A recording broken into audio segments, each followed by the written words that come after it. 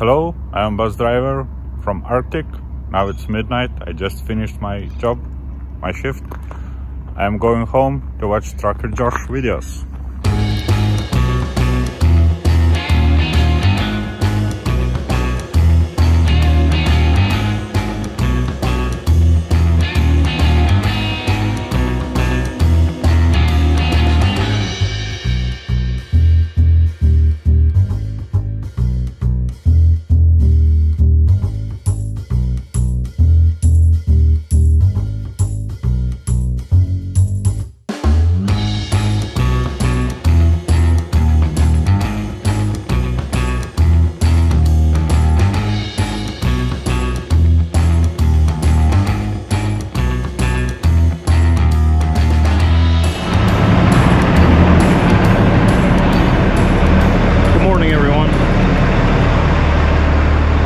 Yesterday and I went home for the night.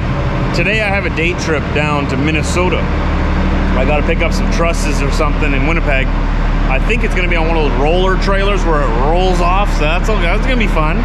It's just a day trip. I'll be back tonight. It's about a 5-hour drive down there, 5-hour drive back, plus the loading, tying down, unloading. It'll be a full day, but I'll be back tonight. I'll have to show you the load a little later. I quickly tied it down, tagged it, and flagged it. I'm 12 feet wide. Got a load of trusses behind me going down to Park Rapids, Minnesota. And I just want to point, I got a compliment on my truck today. Well, I think it was a compliment. My shipper came out to bring me my paperwork when I was done tying it down, right? And he came up to my window and he went, "Ow!" and he was squinting. He says, "Your chrome is blinding me." Well, thank you. Thank you very much. Gonna quickly grab fuel. And since it's not very busy at the fuel islands here, oh, one guy just showed up as I said that, of course. There's I'll quickly show you the load and I'll fuel up. So that's my load. See, this is the side that traffic's gonna meet at, because I will be going on 2-lane highways for a lot of my trip when I get to the US. It's just sticking out a little bit at the end here, but it's mostly flat along here, right? So that passing cars don't have to worry about that. That's the stuff up there that I had to get readjusted. They had that down here, which makes sense when you're looking at it, right? But when I'm trying to tie it down, I can't get my straps anywhere near it. So we had to throw them up there and all good. And the other side you'll see is where it's wide. See that? I don't think I'm 12 feet wide. That doesn't look 12 feet. But yeah, that's what they told me it would be. It just sticks over just a little bit there, and I got flags on the pieces here that are sticking out, and this mostly just rides down the shoulder of the highway.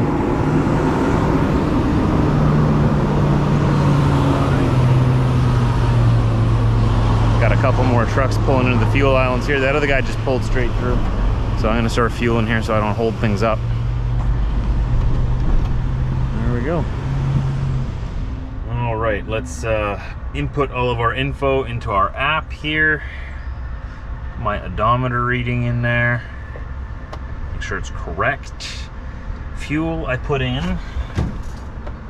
It ended up being 291.052 liters. 291.052 liters. I paid $2.17.9.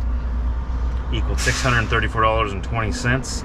So I actually did pretty good on this last fuel up. I got 36.29 liters per 100 kilometers. 6.48. So 6.5 miles per gallon, and that's that number that I've been trying to hit. So we did good on this last tank of fuel. Made it into the US. We're gonna cross back over the Red River here, which comes down, well, it goes up into Canada from here, I guess we could say. It flows north.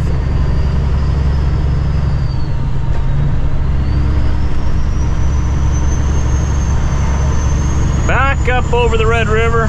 You can watch all the water flowing back towards Manitoba, or up towards Manitoba. Look how much smaller it is here, eh?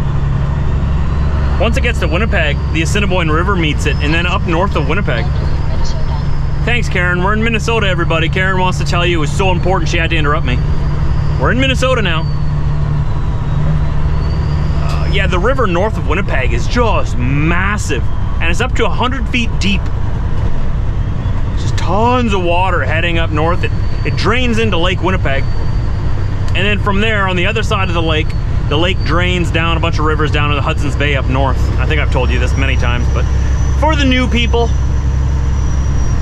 our whole civilization around Winnipeg is based around the Red River. That's the main artery. It used to be the main mode of transportation in this area too. You take the river. Now we got roads and big trucks. Much better, much better.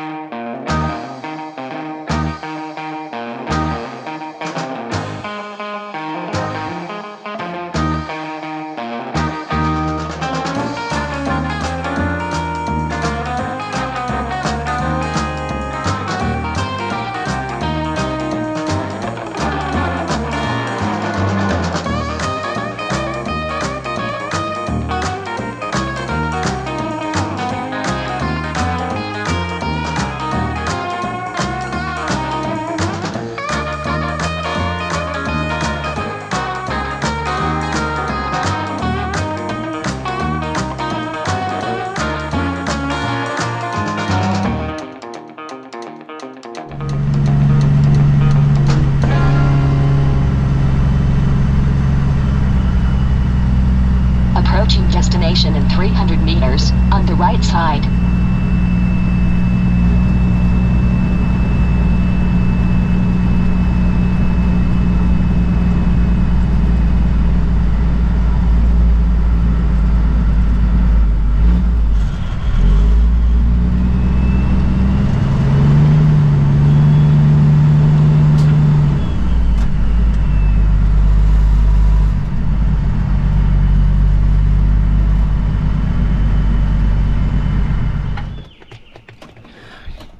We made it. Could barely fit in here.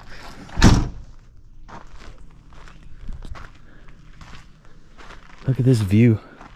That's Leech Lake.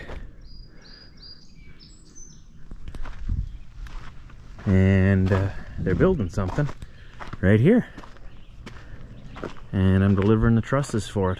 No one's here. It's just me. So I've got to back my trailer around there and dump them about 10 feet back from this pad on the other side back there. All while hopefully not getting stuck. Really hope I'm not going to get stuck. Oh, is this pretty packed down here? You know, it's pretty good. I mean, I got full locking diffs, so if I have to, no, I'm not going to get stuck here. I'll be fine. And good thing they gave me that shorter trailer, because sitting down here, jaws barely fit down the driveway. And you're backing from there, right up the side here.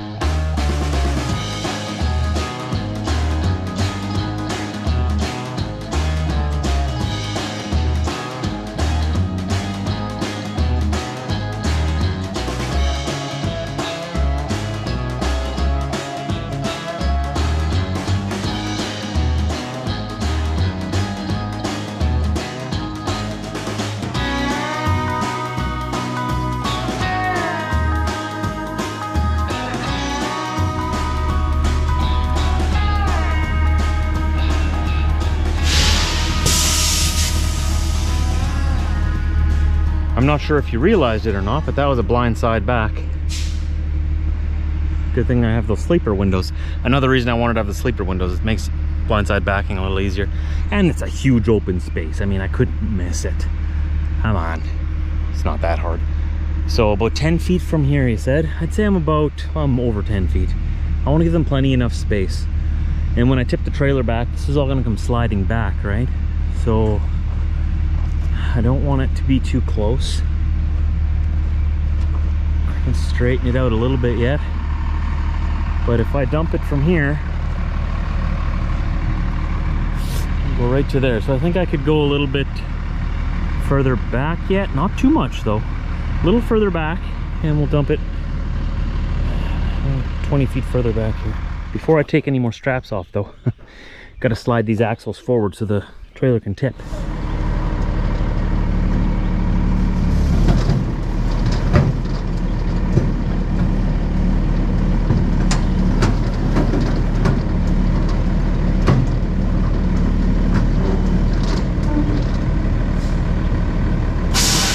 So you can see already the trailer wants to tip backwards, and I haven't even started tilting it yet. So let's take the rest of these straps off and we'll slowly lift it up, and then we'll release the rollers and it'll go whoosh.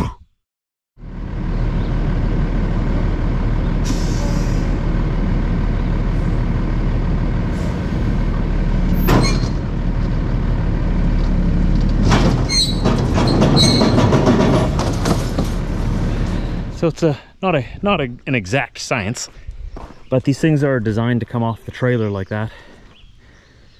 And there's no damage. It's sitting right where it should be. We're 10 feet from the concrete there. Everything is nice and safely out of the way.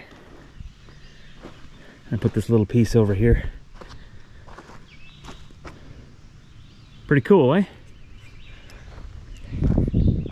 Another day in the life. Somebody's building a nice cabin on a nice lakefront property. Now we gotta get out of here. This is the driveway I came down. You gotta build it somehow, eh? You gotta get the product here. I should have called ahead to the Minnesota National Guard and told them to call off their air force of mosquitoes around this area, that it's just me. They don't have to attack me. They just like, foreigner, and they came and they just attacked. I'm a friend, okay? Friendly. The mosquitoes here. How could you even enjoy these cottages on the lake? You just get eaten alive. Man, you come here for the weekend, you just lose all your blood. It just suck it all out. There's crazy amounts of mosquitoes here. Oh boy, it's like Manitoba all over again. Okay, let's slowly get out of here. Let's see if we can. I'm kind of really glad I got a flat top or a low-rise roof. Excuse me. And short stacks for this delivery.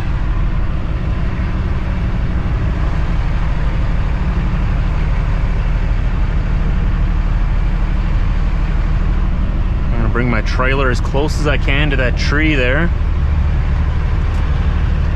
without hitting it.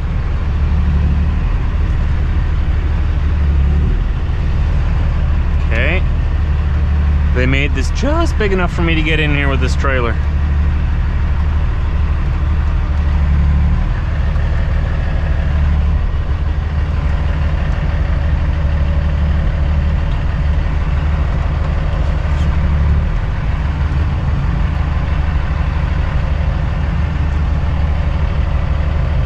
There we go, see?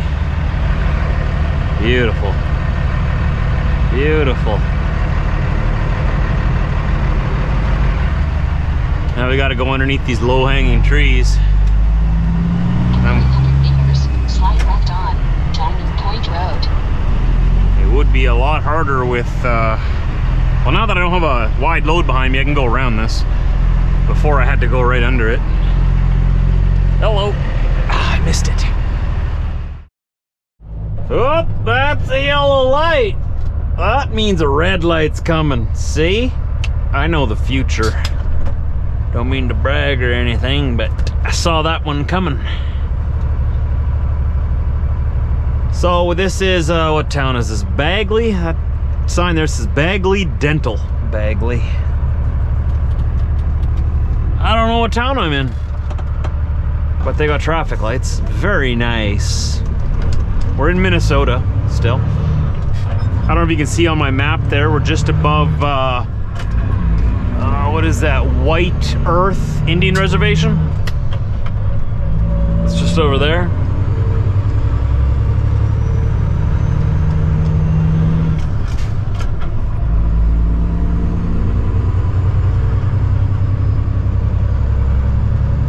I can't tell what town this is, but it doesn't matter, whatever. We're going this way. Got an empty trailer behind me. I'm gonna be home at like 2 in the morning. So excited about that fact. And my sleeve on my shifter is doing the little thing again. That's okay. I know what it is now, so I'm not stressing out about it. I don't care. I gotta fix it.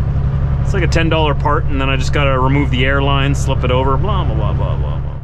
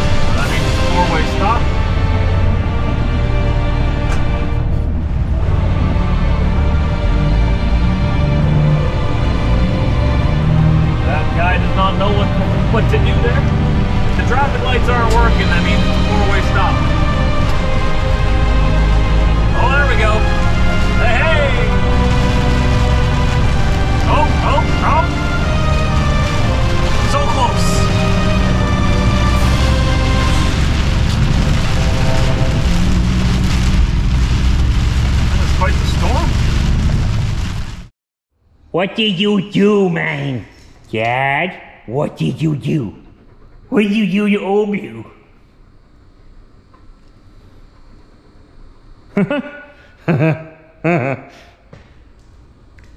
Whoops. There was an incident on Friday. Don't worry, it's not that kind of incident. It's actually a good thing. Let me explain to you why. I guess I backed up against a little bit of a dirt hill, and my mud flap, it caught under the tire like this, except on the other side. It caught the tire here, and the tire kept rolling backwards, and it sucked it down like that to the point where it broke it right off. I just took the bracket off here now. Yeah, it broke it right off. A little spoiler alert for tomorrow. May as well tell you now and get it out of the way, right? It happens, so I have it in here.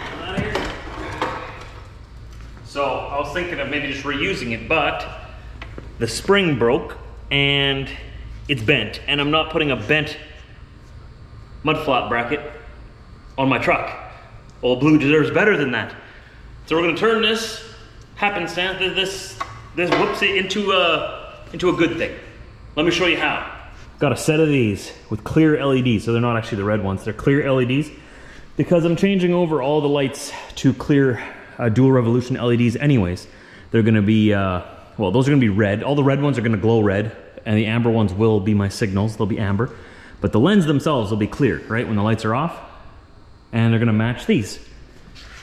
And I can switch those lights out. Those aren't dual revolutions in there yet, but I will flip them out eventually. All these are being replaced along with the side markers with the same kind of lights. The cool thing about this is they're gonna, you know, function normally on the highway. Red facing back, amber on the sides. It's gonna look normal.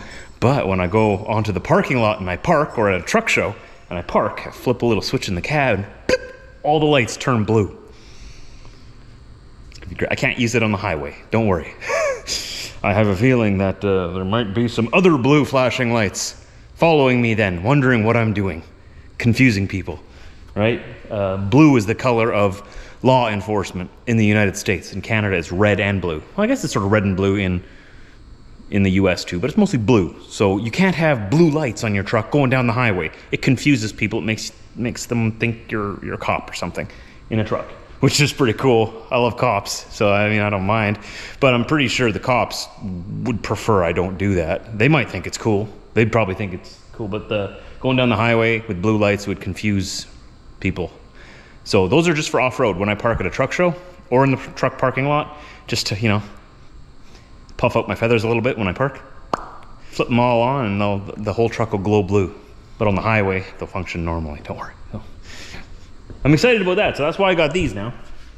And I figure we made a whoopsie. It's minor detail, right? Minor.